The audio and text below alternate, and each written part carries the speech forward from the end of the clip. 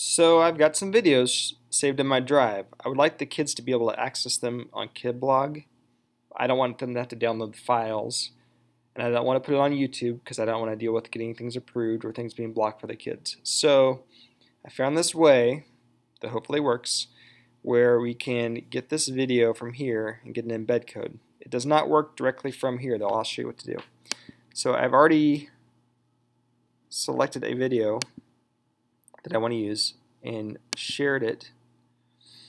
I changed this to anyone with a link can view. We don't want the kids to have to log in to do this, even though they'll be logging into KidBlog. So I'm going to copy the link. And now I need to open an incognito window.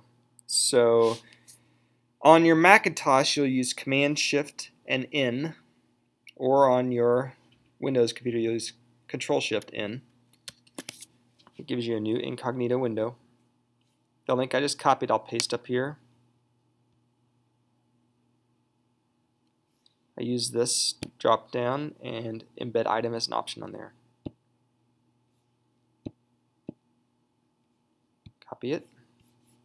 I'm done with this window now. And on KidBlog, I've already started a new post. Choose HTML. You'll paste your code here, which I've already done practicing, and then you'll post your response. And we will see how it looks.